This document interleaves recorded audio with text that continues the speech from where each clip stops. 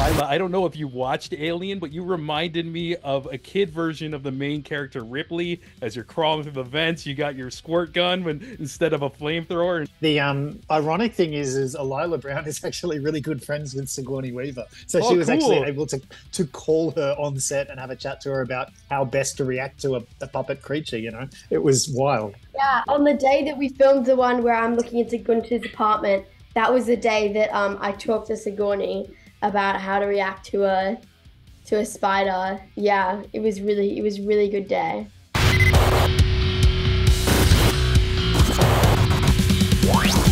Today on the show, we're joined with director Kiah Roache-Turner and young rising star Alyla Browne. Together, they are part of the new creature feature called Sting. Sting is in theaters right now all across North America. And what's so cool about this horror comedy is that it's an absolute love letter to some of the greatest sci-fi and action flicks from The Thing, Alien, Predator, Terminator, and much more. It's cool to pick Kiah's brain about how all these ideas came to life, and also get to talk to Alyla during this time in her career. She's an absolute gem, and even though she's so young, she's full of knowledge, experience, and a lot of fun stories that you're gonna hear in this interview. I had so much fun talking to both of them, and yeah, let's get right into it. Absolutely loved the film, and one thing I loved the most about it was even beyond like seeing the trailer, I'm like, oh, it's going to be a horror, but it was also really funny. And also I noticed like kind of a love letter to a lot of older classic like sci-fis and action movies that I wasn't expecting. And I kind of want to know like just almost like your inspiration to bring this to life and what made you pick Alyla as the perfect Charlotte. Well, yeah, I mean, I grew up watching all the 80s horror films, like The Goonies and Alien and Jaws and, all that stuff. There's a little bit of John Carpenter's The Thing in there in terms of tone and like, single location. And the fact that they're trapped in a cold climate, that's very The Thing. I didn't really pick Alyla. Basically, when it came to casting, we knew that if we didn't get Charlotte right, we didn't have a movie. And when we went to the casting director, Nikki Barrett, and just said, look, we're looking for, she just went, shh, cast Alyla Browne. Like, she just said, this is the girl you need. All you have to do is convince her to be in the movie. And yeah, like, she's going to elevate your film. And she did. Yeah. Yeah, that's amazing too. And Alyla, I didn't realize till after the film. I covered another one of your films this year, the Secret Kingdom, and talked to the director of that. And what Yeah. I thought was cool is I didn't even realize till later after I read your IMDb. And I don't know if you shot that film a long time ago or if you had like a growth spurt like Sting and just like it blew up. But yeah, it's just like really cool to see you like in front of like another like almost CG built film. And I kind of want to know like just do you like have any like challenges like kind of imagining these different creatures and stuff in front of you and being able to like act in front of it? Yeah, I shot Secret Kingdom. It was my first ever movie role, and it feels like literal like years and years ago. Probably because it kind of was in my short life. It was quite a significant time ago. I was 9 when I shot that, and I was 13 when I shot Sting. Uh, in in Sting, the most of the spider SFX were practical effects. They weren't done in post. So it was incredible to be able to react to a real creature in front of you. And I think that that also brings it kind of back to the nostalgic older horror films because all of those have actors screaming and acting at the creatures in front of them. Yeah, that's awesome. And even Kiah, like, I'm sure that was important for you to almost like being influenced by those older films to have like a bit of realism in front of you and mix the practical with the SFX.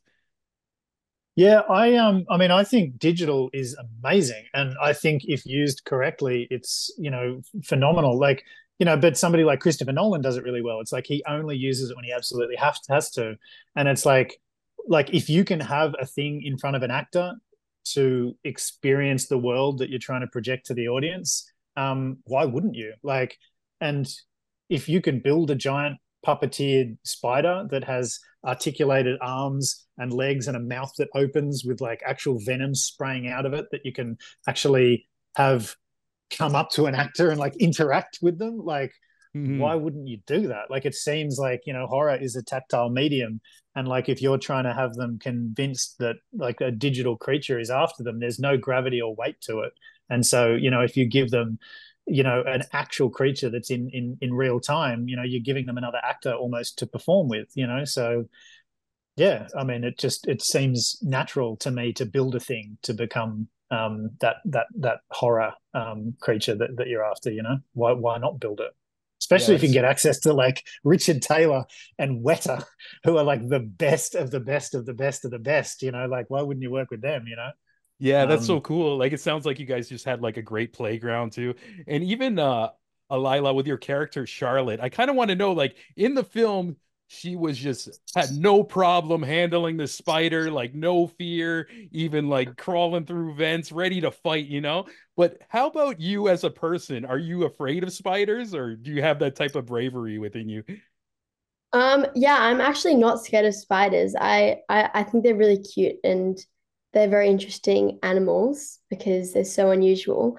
But I found it really fun to do all the stunts. It's always like the best. And I had just come off Furiosa where I got to do all these stunts, and then I went into Sting and I also got to do all these stunts.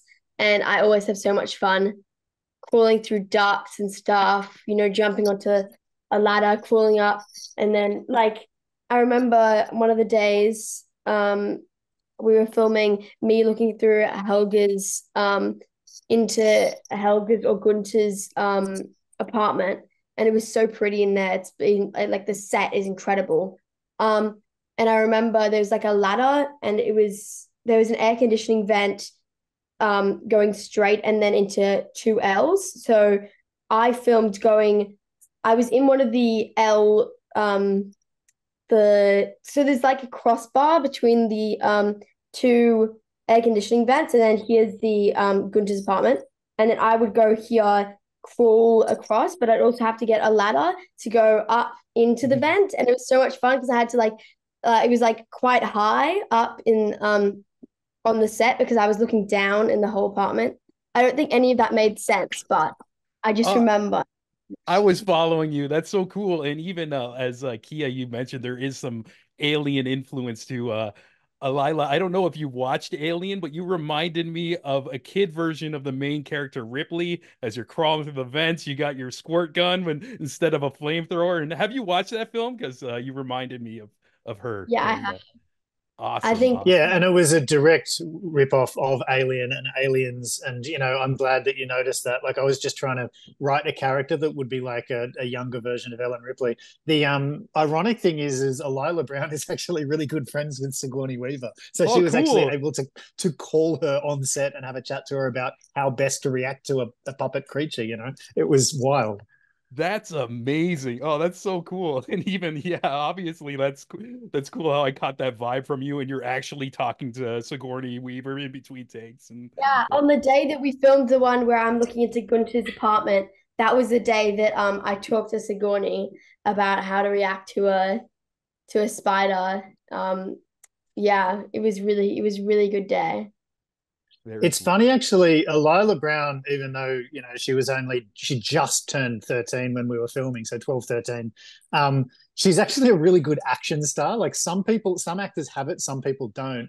And she's got an ability to move in a gymnastic fashion. And she's got like a sixth sense that some actors have of like how to angle her body and move fluidly for the lens, like not just in real life, but the lens captures the fluidity. And that's something that Sigourney Weaver does beautifully. She just looks great when she's carrying around a flamethrower and looking scared, or somebody like, Bruce Willis in Die Hard. This guy just moves well. And to have like a 12-year-old know how to do that, I was just like so lucky, man.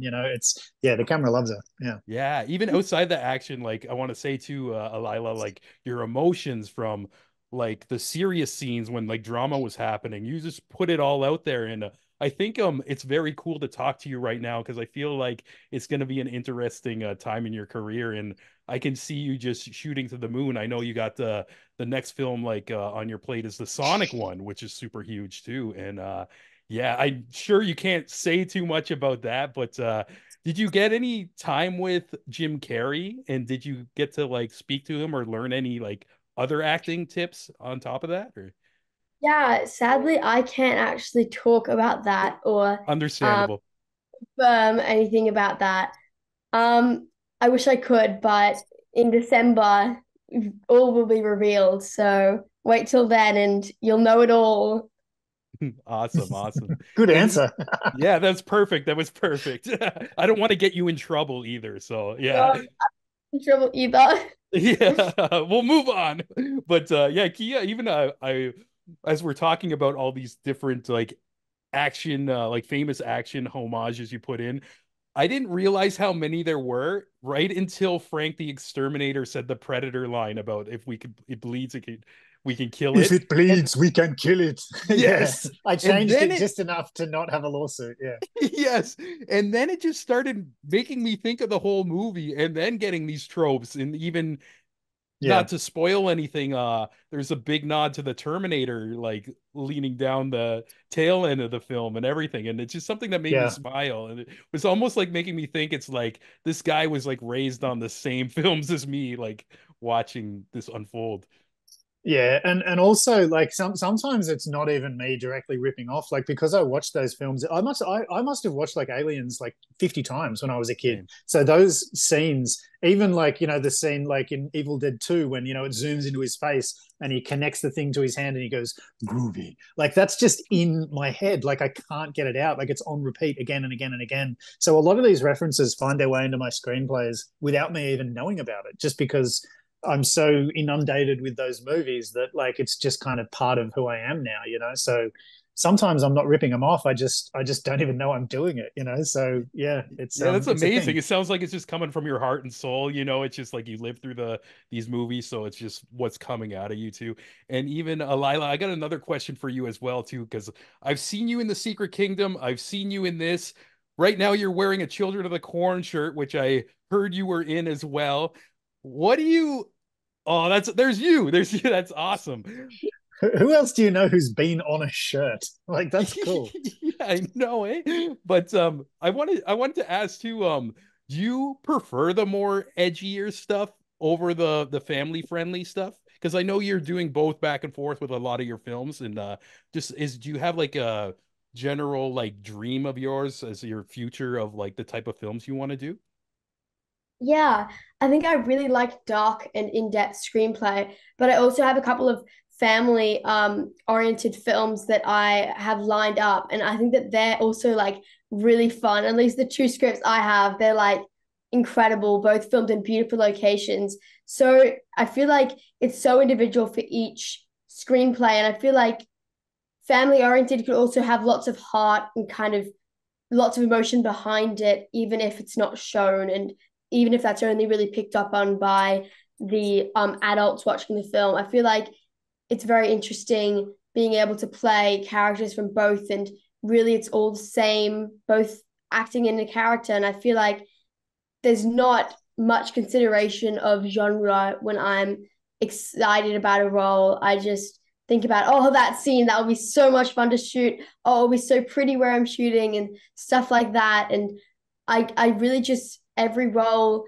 that I am able to be a part of, I just get so excited about the script and the character and all the other castmates and stuff.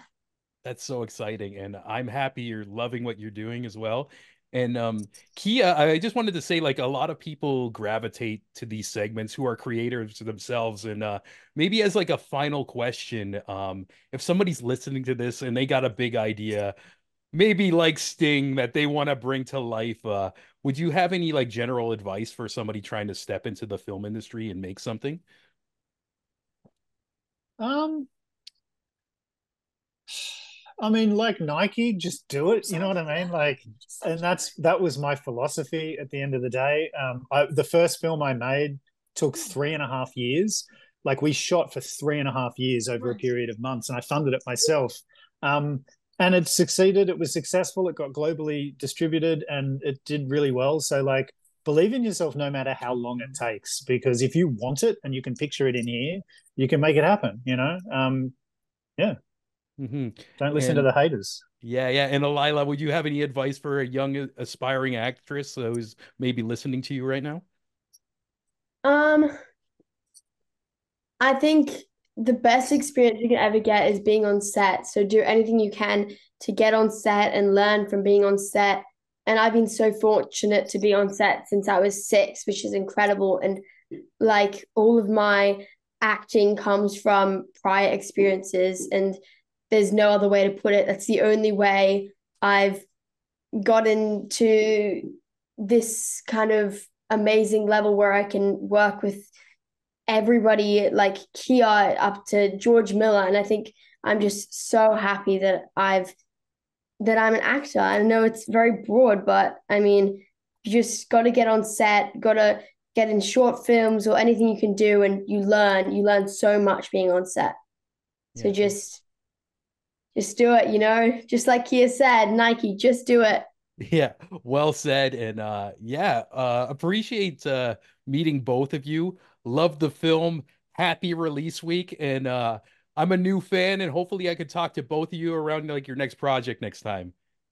Yes, Hopefully 100. that'll be Sting too. Oh Yes. yeah, let's go. Cliffhangers. Thanks, Sean.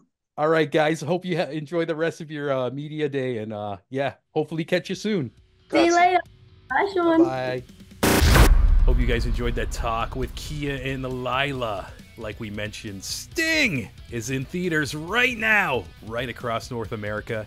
Definitely check it out if you want some laughs, some jump scares, and really if you're just into a good time, I personally love these kind of movies, and it's always extra fun to talk to the people who made them. Also to break the fourth wall on the interview, and not meaning to take any shots at any past guests, but I had a little chuckle after the interview, just thinking about how, even though Alyla's still a kid, she handles media better than a lot of adults I've had on this show.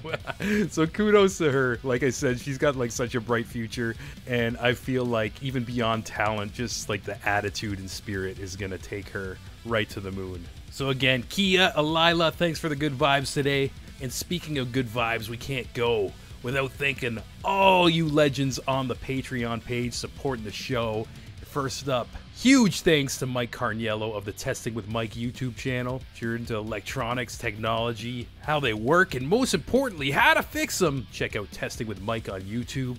Another big thanks to the lovely Amanda McKnight of Top 10 Nerd. Beyond being the host of Top 10 Nerd and talking to 1 million subscribers, Amanda has her very own YouTube channel you gotta check out if you're into comic books, movies, video games, and all things nerdy. That's Amanda McKnight on YouTube. Another big thanks to the wonderful Jenny Potter, the legend Devin McBride, back-to-back double impact Allens, the #1 gent Alan Kent, and bigwig Alan Briggs. Another big thanks to our favorite soul singer Saber, and last but not least, Francis Coffer, aka my mom.